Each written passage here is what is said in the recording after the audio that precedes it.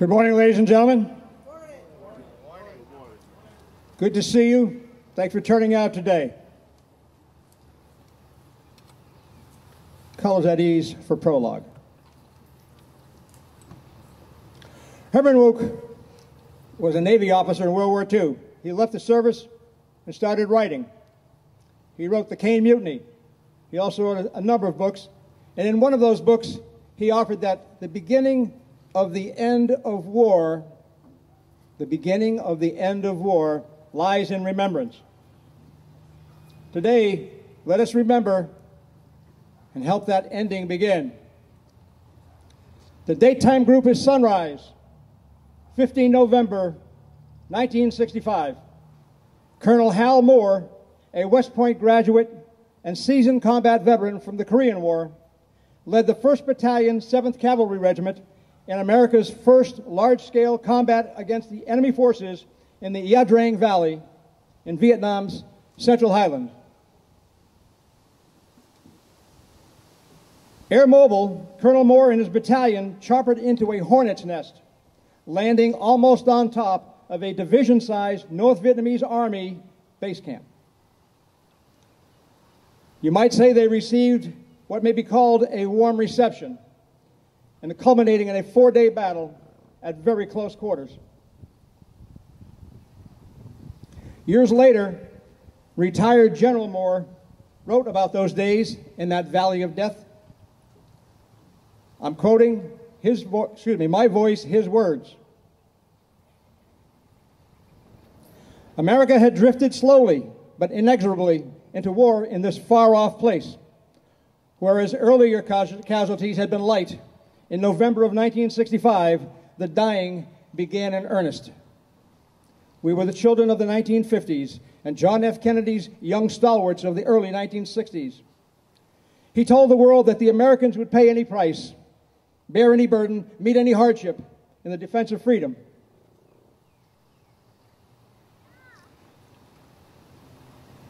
We were the down payment on that costly contract, but the man who signed it was not there to meet us when we fulfilled his promise. John F. Kennedy waited for us on a hill in Arlington National Cemetery, and in time we came by the thousands to fill those slopes with our white marble markers and to ask on the murmur of the wind if that was truly the future that he had envisioned for us. The Army had entrusted us with the colors of the historic 1st Cavalry Division. We proudly sewed on the big yellow and black shoulder patches with the horsehead silhouette. The Ia Drang campaign in the fall of 1965 was a dress rehearsal, the place where new tactics, techniques, and weapons were tested, perfected, and validated. After that battle, both sides would declare victory, and both sides drew lessons, some of them dangerously deceptive, and which echoed and resonated throughout the decade of bloody fighting and bitter sacrifice that was to come.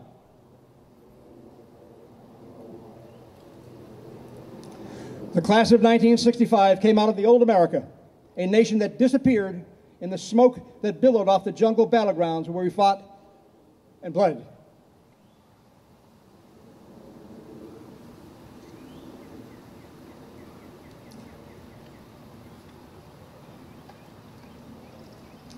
The country that sent us to war was not there to welcome us home. Our battles were forgotten. Our sanity and our suitability for life in political and polite American society were publicly questioned. We knew what Vietnam had been like, but no one back home really did. And Hollywood got it wrong nearly every blessed time, whetting twisted political knives on the bones of our dead brothers. So this story, then, is our testament and our tribute to 234 young Americans who died during 4 days in Landing Zone X-Ray and Landing Zone Albany, and an additional 71 more in the days and weeks that followed and after, before and after, all in the Ia Drang Valley, the Valley of Death, in the fall of 1965. So we were soldiers once and young. And so on Memorial Day, we remember. Ladies and gentlemen, I invite Reverend Andres Mendoza Floyd, pastor of Most Holy Trinity Church, who will deliver today's invocation. Padre.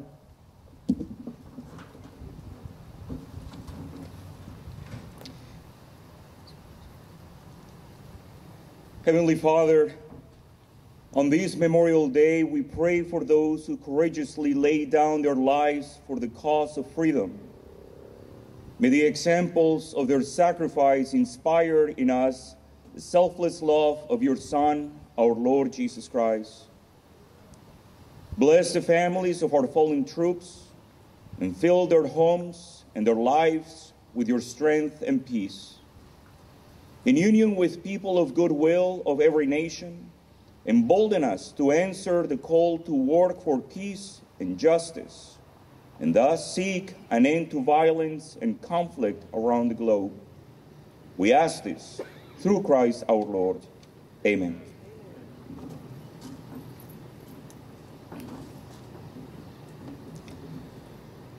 Thank you, Padre. And again, thank you for the hospitality of the Most Holy Trinity Church displayed last night. Well received, well presented. Thank you so very much. And now the national anthem. Miss Lisa Zolkowicz-Ives will step to the podium and lead us in a national anthem, joined by the Lyman Hall High School Band under the direction of Mr. Dean Del Vecchio.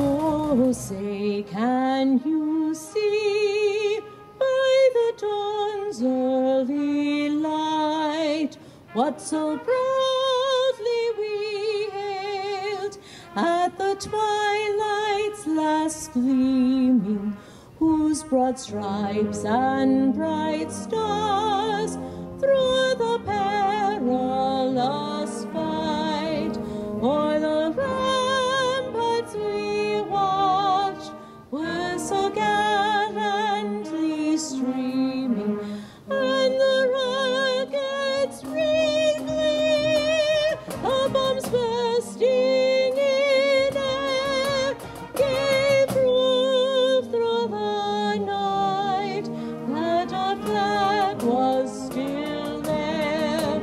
Oh, say does that star-spangled banner yet wave o'er the land of the free and the home of the brave?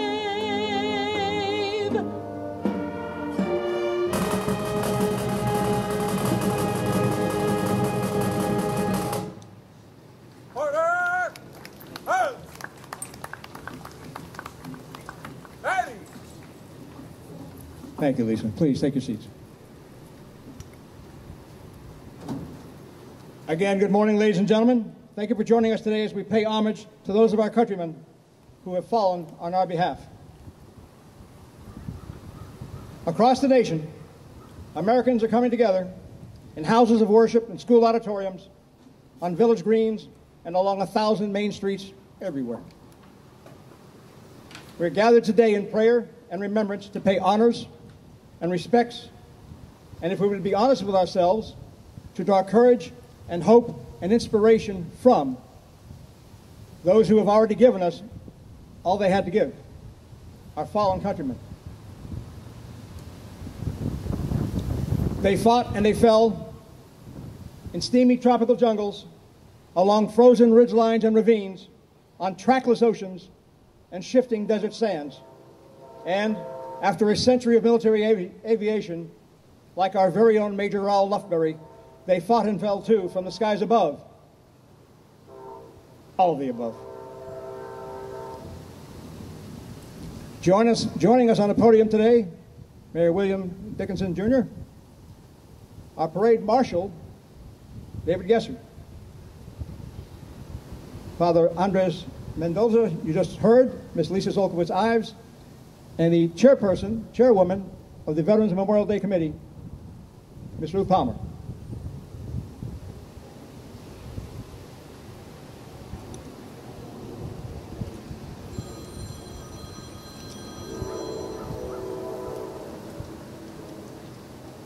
Our parade marshal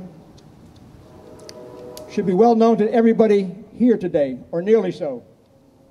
A native of Cheshire, he moved to Wallingford in 1964 with his bride, graduated Quinnipiac in 1966, and joined the 344th Military Police Company, where he served for 6 years. I think he still carries handcuffs with him. Got involved in community affairs, and after a while, he was posted to the Board of Tax Review, where he served for 4 years. After that, he was elected to the town council, where he served 7 terms on the town council. And later again, he served for 24 years in the Public Utilities Commission, where his motto was, keep the lines up and the rates down. I think we can all relate to that. One of his favorite assignments was to serve as the honorary chairman of the Vietnam Veterans Memorial Committee's efforts to raise a Vietnam monument here at Dutton Park. It stands behind me at the north end of the park. Dave Gessert was a large part of that. Compliments, Dave Gessert.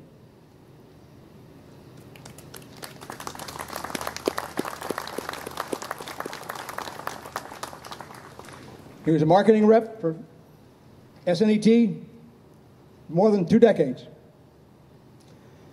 More recently, he has been a commander of American Legion Post 187 for many years, and he will go out of his way to do anything that can be done for veterans, as he will for the community at large. He is my go-to guy. If he doesn't know the answer himself, which is exceptional and rare, he knows who does know the answer. He's been the most magnificent mentor I could ever hope for. Any failures on my part are my responsibility, not Dave Getzett's. Dave, compliments parade marshals.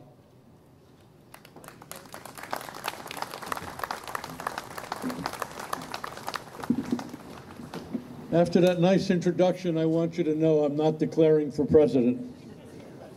Got enough people running already. Mayor Dickinson has a standard. He says 3 things: be sincere, be brief, and be seated. I'm pretty good on the first one and the third one, but that be brief part, I don't know. Sometimes I have a problem. I'll try to be brief today. First of all, I want to thank the Veterans Memorial Committee for the honor of being named Parade Marshal this year. It's an honor that I treasure. Memorial Day is to honor those that gave their lives to preserve the freedoms that we enjoy, the freedom to assemble today. And we honor all those that died serving our country. We honor especially the 100 and so people from Wallingford that died in service. As a matter of fact, each one of those people that passed and served is represented by a flag on the front of this podium.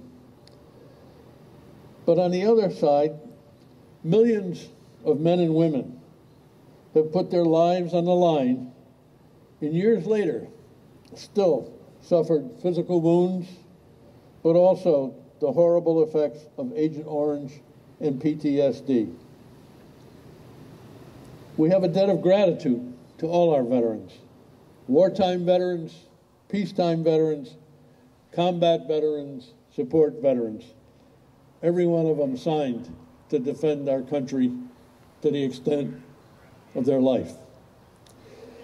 50 years ago, the Vietnam War ended, and the men and women that served there were not appreciated, including my brother. So today, I would like to say a loud thank you and a loud welcome home to all our Vietnam veterans, and thank them for their sacrifice.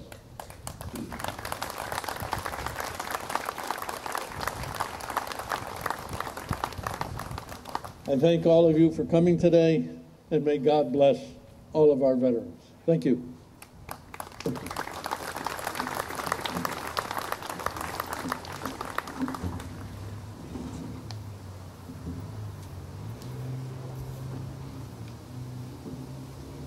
Dave, You've probably heard this in other quarters before, but the check is in the mail.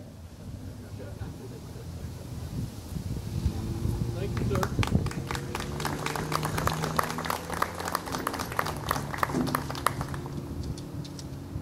Our guest speaker needs no introduction, and I'm reminded by a good friend of mine that the clock is ticking on anything I might say up here.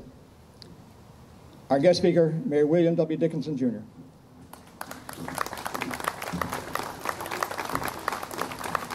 Thank you very much, George. And I want all of us to thank retired Major, Marine Corps, George Messier, serves as our Veterans Office Director. Thank you, George.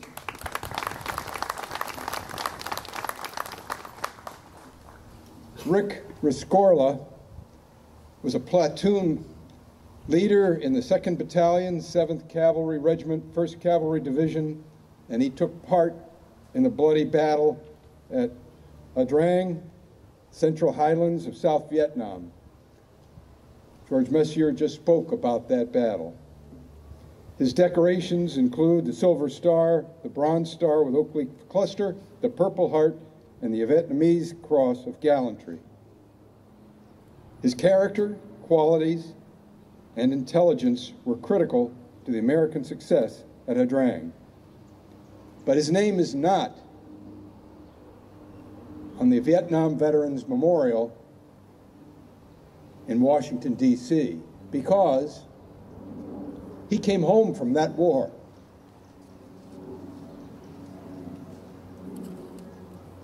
He came home to an America torn by anti-war demonstrations and hostility. It was a very uncomfortable time for Vietnam veterans.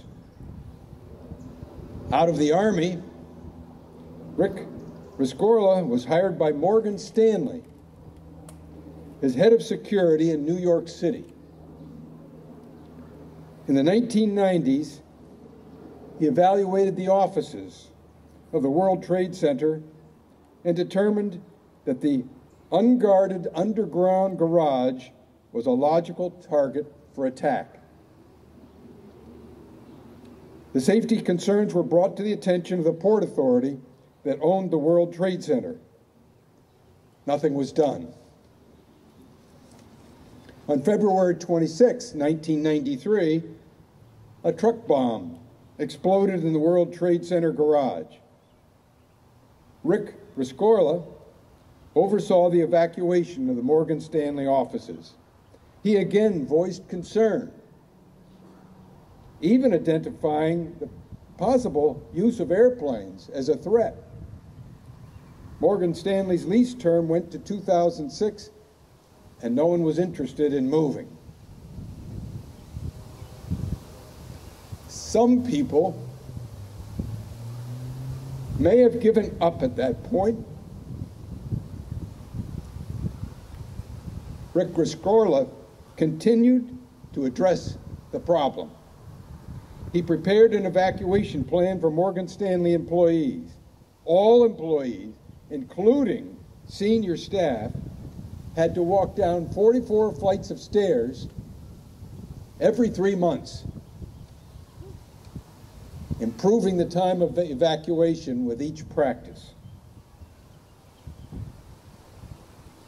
When World Trade Center Tower 1 was hit at 8:46 a.m. on September 11, 2001, Rick Riscorla ignored advice to stay put and began an orderly evacuation of 2,700 employees on 20 floors of the World Trade Center Tower 2, including 1,000 employees at the World Trade Center Building 5. When Tower 2 was hit at 9:02 a.m., most of Morgan Stanley's employees and others had already evacuated. When told to evacuate himself, Riscorla said, "As soon as I can confirm everyone is out." Just before Tower 2 collapsed, he was seen on the 10th floor, headed up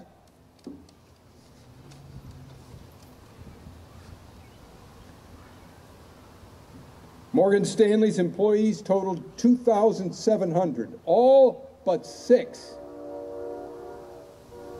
were safely evacuated. Rick Rescorla and his 3 deputies were 4 of the 6 employees who died that day.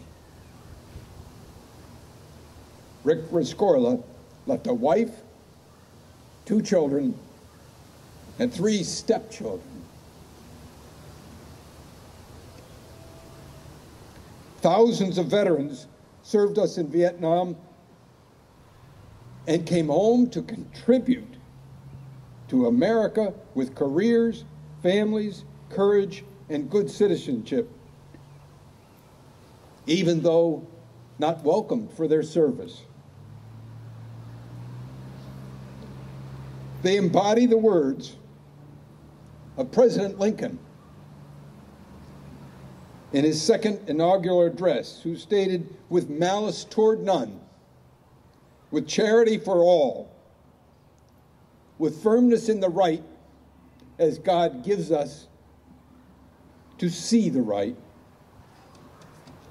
let us strive to finish the work we are in, to bind up the nation's wounds."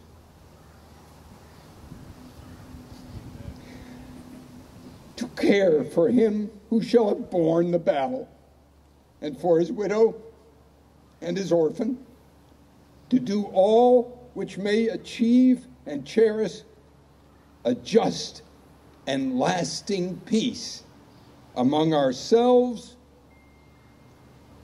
and with all nations.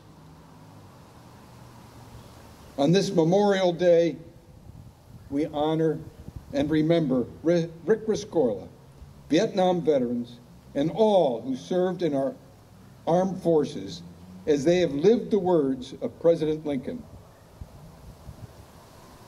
May we now have the courage to live in harmony with their example.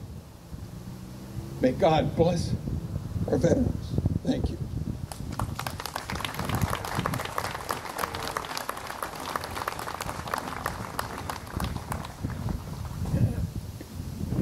For as far back as I can remember, Mayor Dickinson has been the guest speaker on our all-faith ceremonial event on Sunday evening preceding Memorial Day.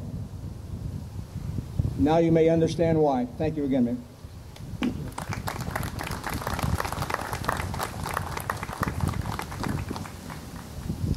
There's a banner on the stage front just below me, a Gold Star banner. Many of you have never seen a Gold Star banner before. When an individual joins the military, that individual's family is eligible to receive and may receive a Blue Star banner, red and white banner with a blue star in the center, and that blue star denotes that individual's life. And it's a way to recognize the family for what they're sacrificing. The red star means that that individual's life was lost in the service of his country or her country. One star, one life lost. The most extreme example I'm aware of is in World War II, the Sullivan brothers, 5 brothers who insisted that they would serve together in the Navy or they would not, or would go to a different service. Navy said, not a good idea.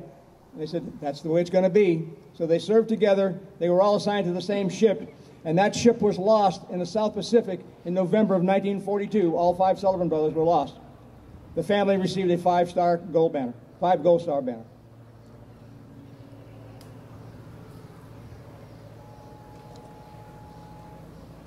For Gold Star families, observances this day are at best bittersweet. They cannot console the parents and siblings who have lost a family member to war.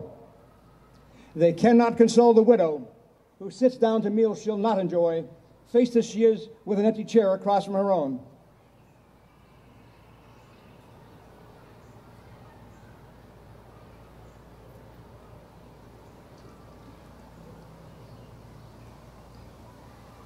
And nothing can ease the sorrow and the anguish of the children whose parent has gone away. never to witness their recitals, their graduations, their triumphs, and their trials. Against such losses as these, the gratitude of a nation affords little solace.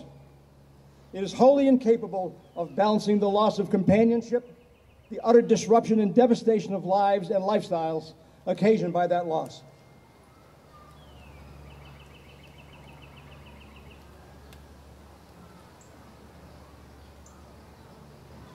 And so when services are concluded, and after the obligatory, if sincere, orations and hugs from well-meaning public servants, bereaved families will linger at grave sites marking their loved one's final resting place. Sitting on grasses now warmed by the sun, they'll savor the solitude and tranquility of the place and of time alone with their memories as they yet once again take the full measure of their loss. They'll know unfathomable sorrow, unspeakable rage, a twinge of self-pity, and then they'll feel bad about that. Gazing forlornly at cold marble stones, they'll trace the engraved names with their fingers. They'll shed a deluge of tears and wonder what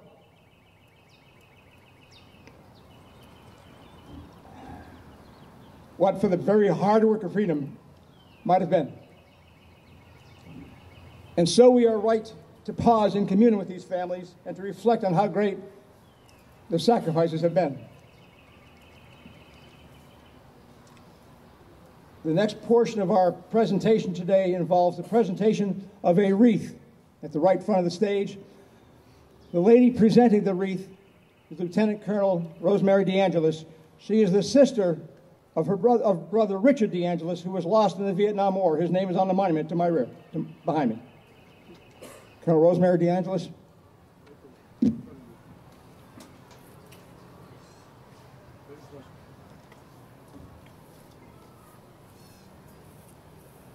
Order. And cut.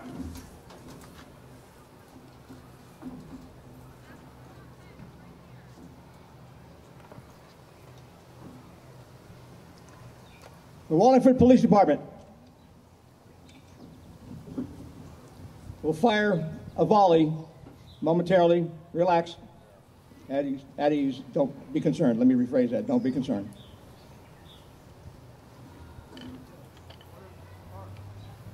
Reason. Huh.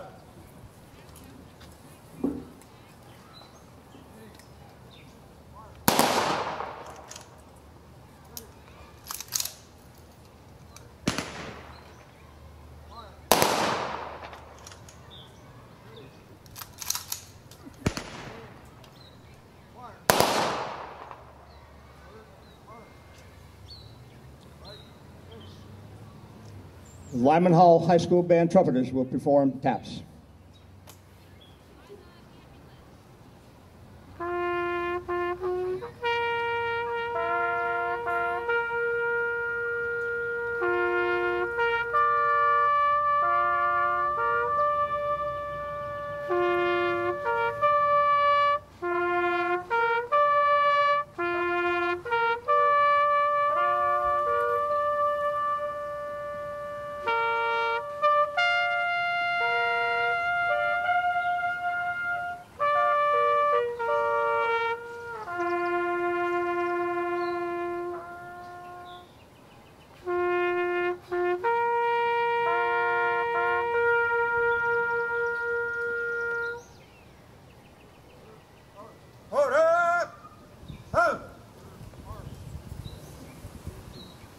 And now Mr. David Gady, Wallingford Fire Department Piper, will perform Amazing Grace.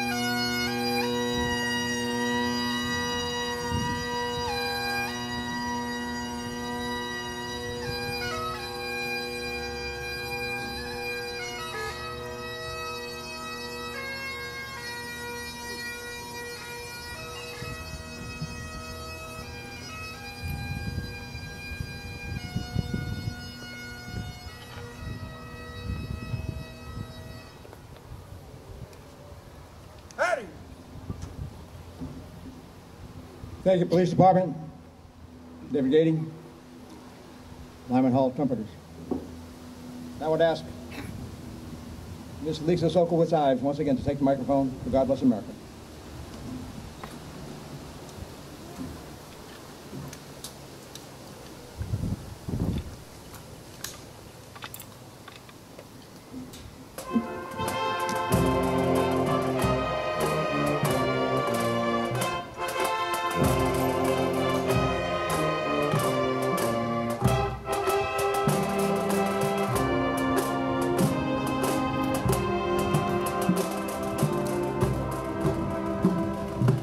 God bless America, land that I love.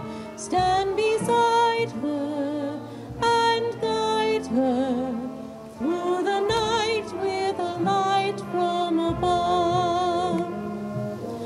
God bless America, land that I love.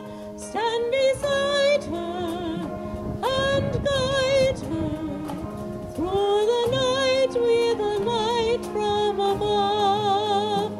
From the mountains to the prairies to the oceans wide within.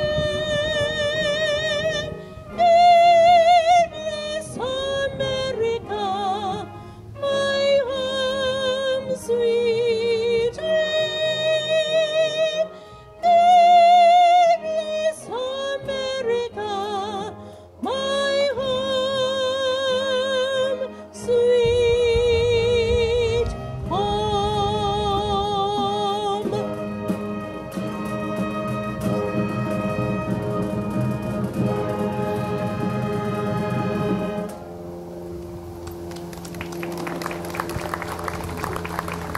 By all means, a round of applause for Lisa and for the band, Lyman Hall High School band. Father Mendoza Floyd will deliver closing benediction.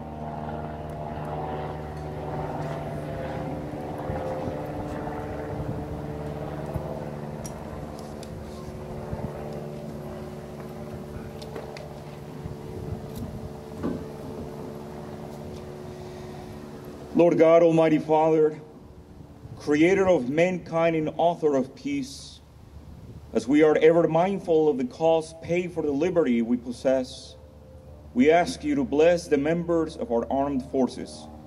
Give them courage, hope, and strength. May they ever experience your firm support, gentle love, and compassionate healing. Be their power and protector, leading them from darkness to light. To you be all glory, honor, and praise, now and forever. Amen.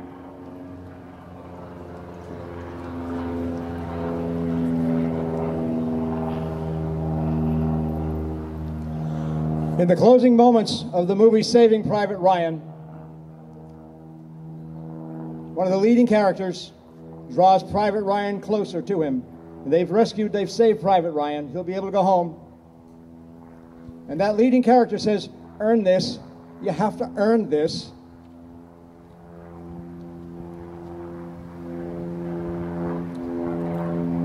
We've heard too much about rights and rights and rights. We've not heard enough about responsibilities and duties. We have to earn this each and every day. Thank you so much for your participation, for your attendance today. Thank you for all the color guards, all the agencies involved in performing and producing and presenting this Memorial Day observance. God bless. Let's go have a parade.